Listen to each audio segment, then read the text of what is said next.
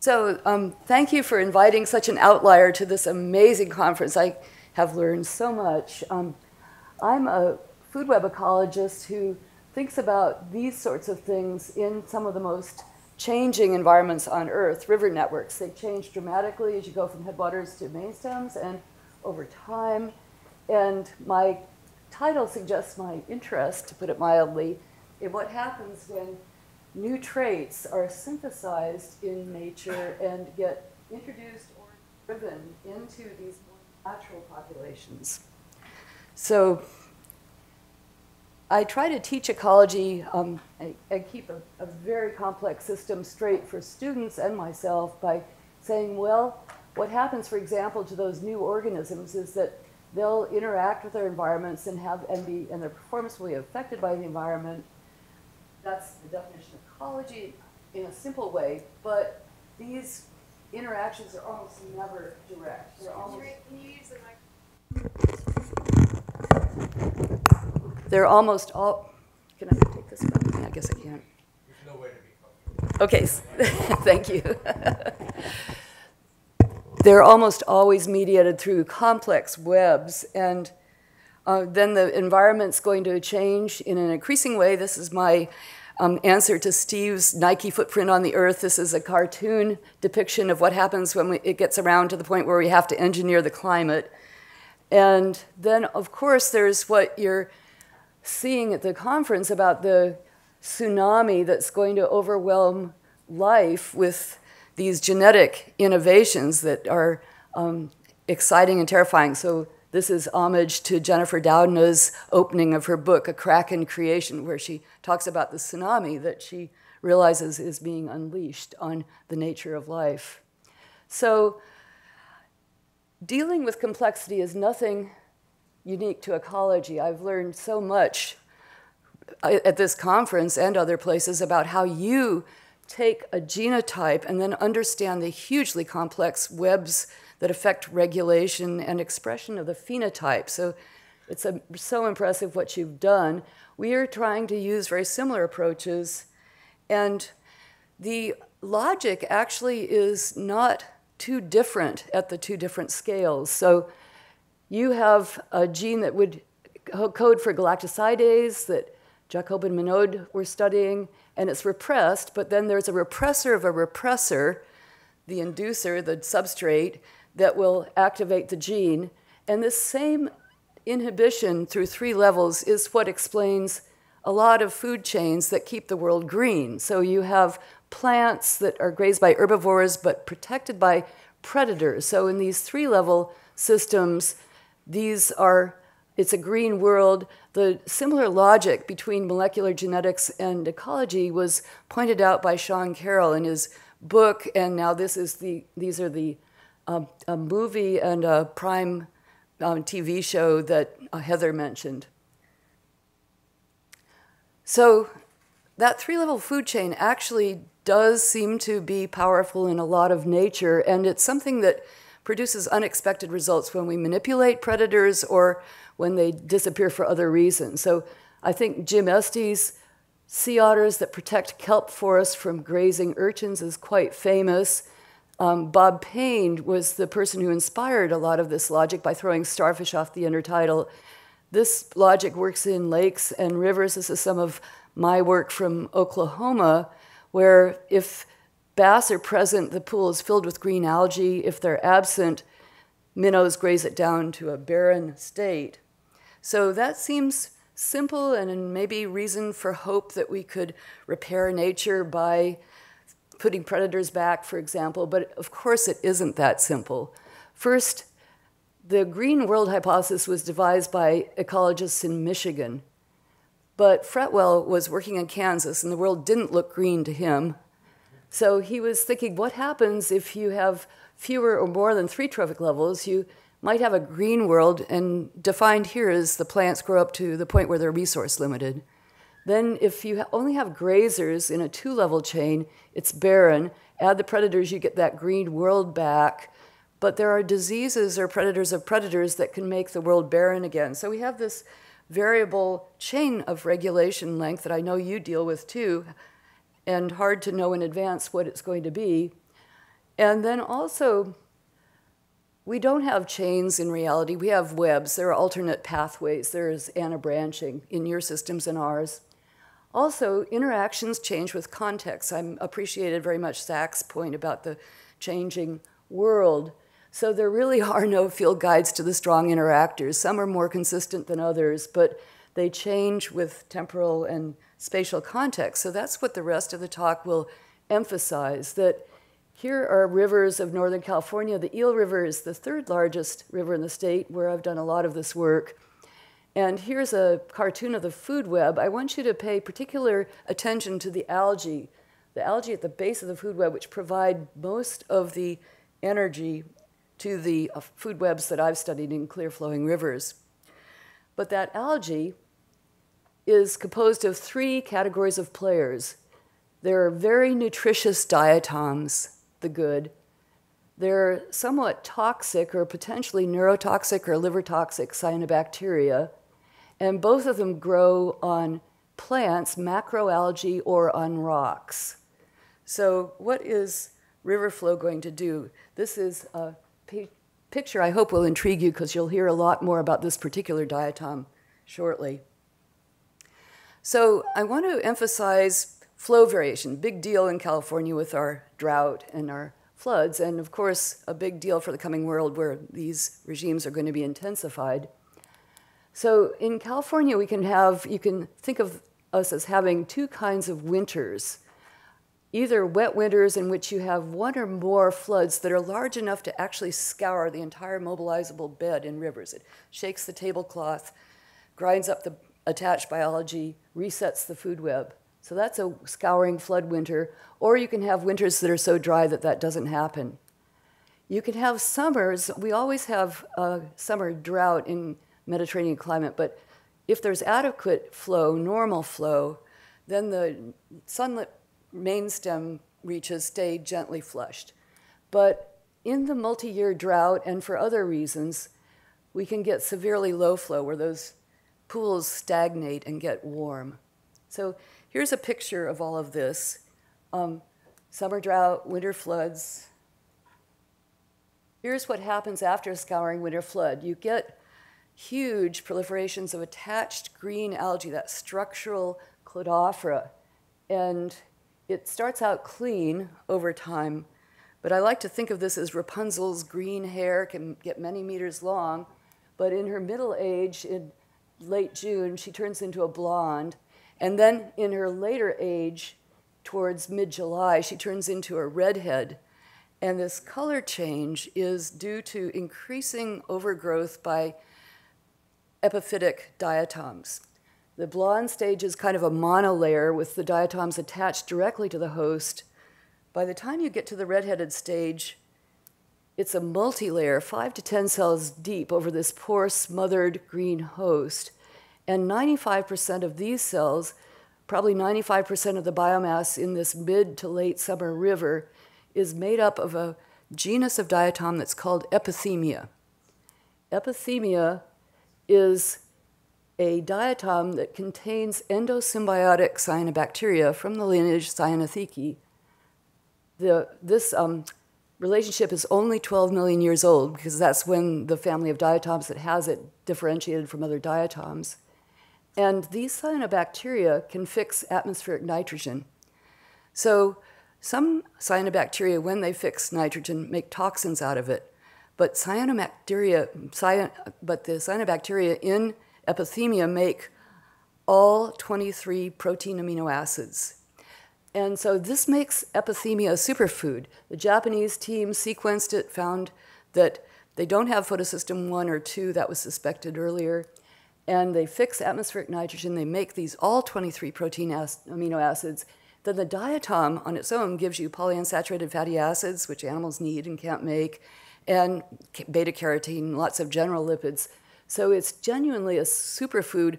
All of the grazers, tadpoles, mayflies, snails, everything swarms to epithemia, eats it, and bug production is 25-fold greater on epithemia than on other diets available in the river. So it's hugely ecologically important, and despite that, it's very, very prolific.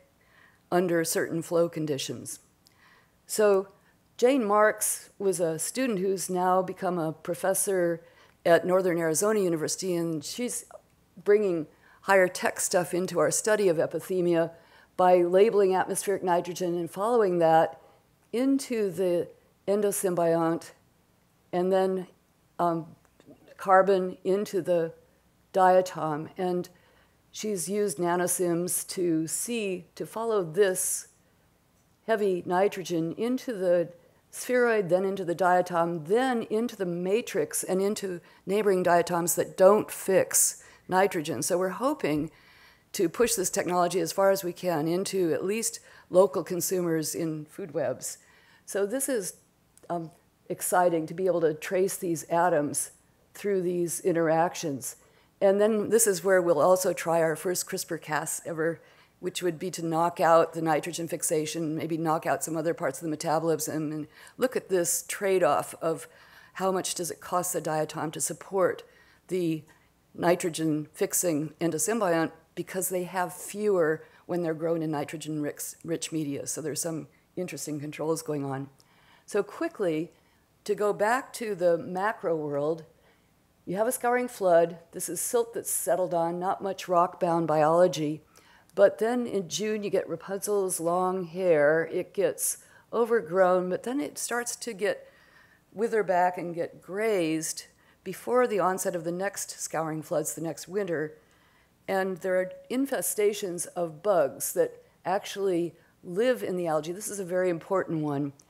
A little chironomid larvae that lives in Cladophora and makes itself a shelter, and then pokes its head out of the shelter, the tuft, and grazes the epithemia, but fragments the Cladophora enough that it reduces it. However, it's not obvious when you see this coincidence whether the midges are increasing and then decreasing. Are they just entrained to their food, or are they causing the collapse? So it was a top-down experiment that gave us the answer to that. What are fish doing? So this is our experimental scale for knocking in or knocking out fish. And surprisingly dramatic results. When we took fish and enclosed them at slightly higher than field densities, the algae collapsed back within 5 weeks. It had started out 60, 80 centimeters long, and now in the 6-meter enclosure, it's nowhere more than 1 to 2 centimeters high, but it has this midge-infested architecture. So here's a 6-centimeter minnow. Here's a falcon tube for scale. They're sediment traps for us. So looking into the exclosure, no fish, you see these rusty-colored globs, and then going underwater, you see the algae, the Cladophora, is still erect, but it's turned a dingy color. That's overgrowth by diatoms, many epithemia. This is actually a 3-level food chain. This is a nitrogen-fixing cyanobacteria, so is epithemia. Under these 3-level conditions, the winners can fix the limiting resource, which is nitrogen.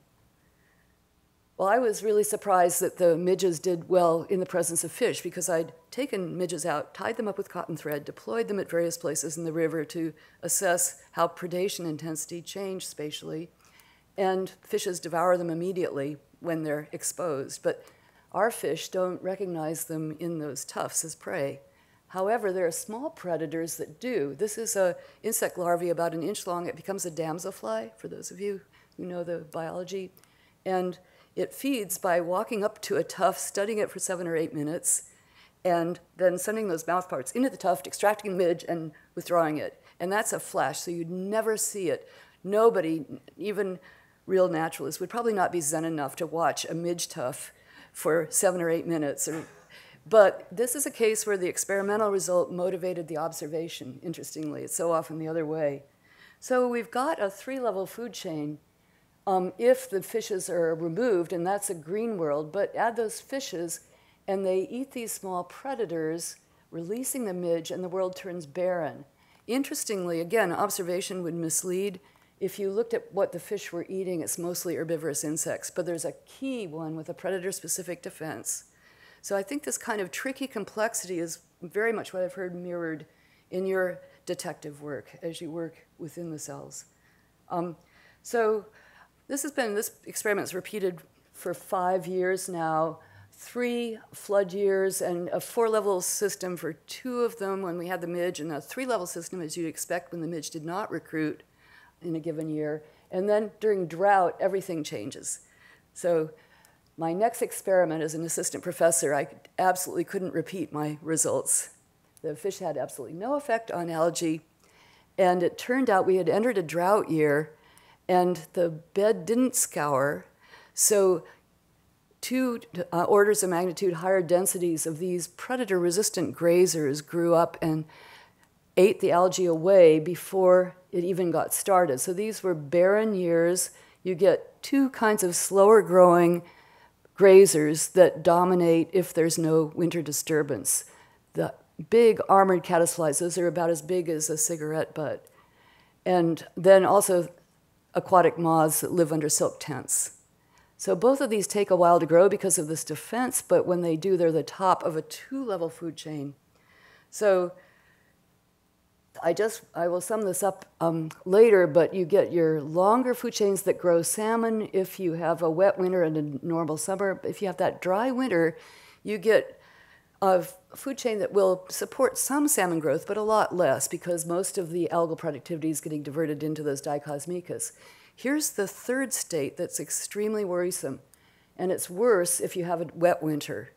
You have wet winter, and then you have these extreme summer droughts. And so if you had a lot of winter rain, why do you have an extremely dry summer? Sometimes we have the extremely dry summer because we've had a 4.5-year drought. But when that goes away, you can still have severe drawdown because marijuana requires 10 gallons per plant per day in July when the river needs the water the most also. So there's enough growth in the Emerald Triangle to dry up fairly large tributaries and main stems with serious consequences. So what happens when that occurs? You have all this growth. If we had normal flow, it would be eaten or it would be shoved out to the estuary where it's devoured. But the growth stagnates if you have these warm, low-flow conditions, and the temperatures rise to up into the high 30s. That's too hot for the diatoms. I hope you now have empathy for a diatom, because this is what it would look like if it were happy. The carotenoids have gone. It's bleeding its chlorophyll into a matrix.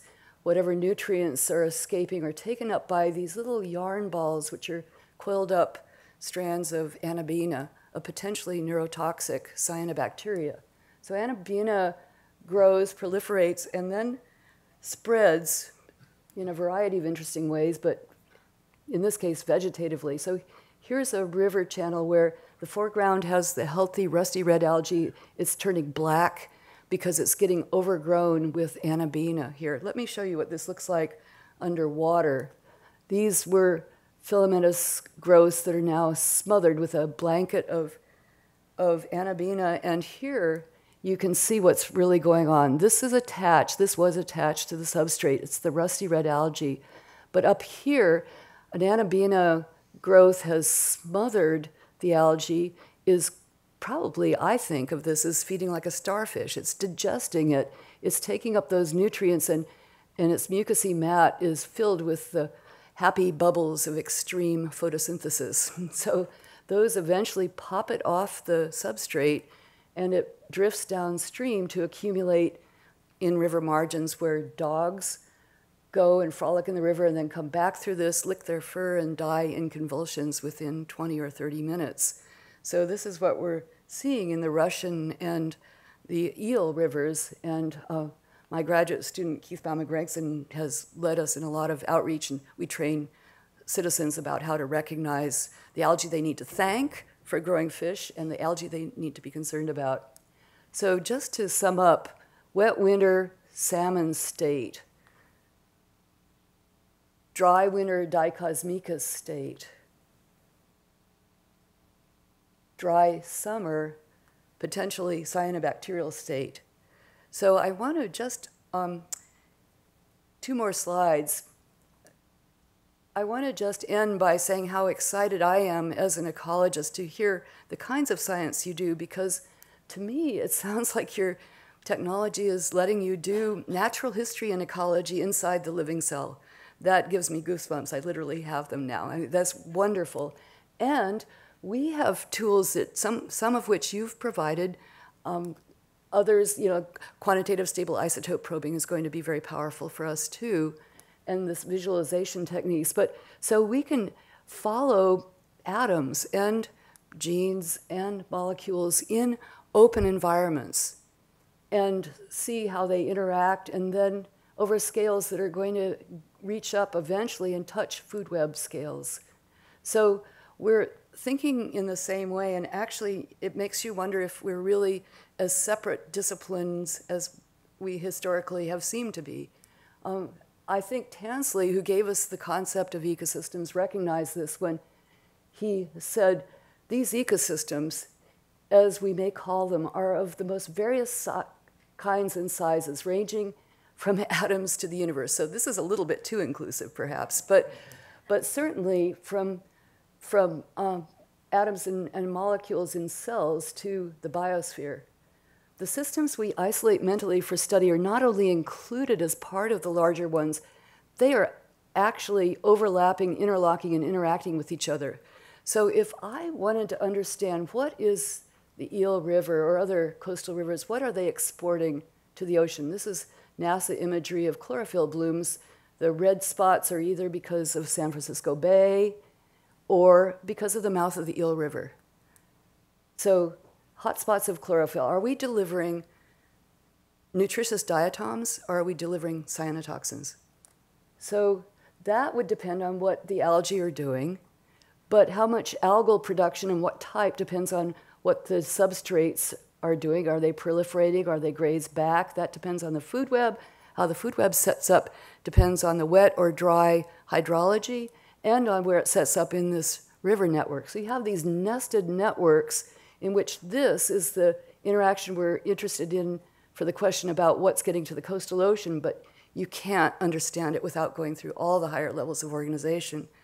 So I hope you geneticists will keep the natural environment and the ability of ecologists to at least grasp what you're doing, even though we're slower because the scales are larger, but to at least grasp and definitely appreciate what you're doing as we cope with the changes that are coming to the world. Thank you.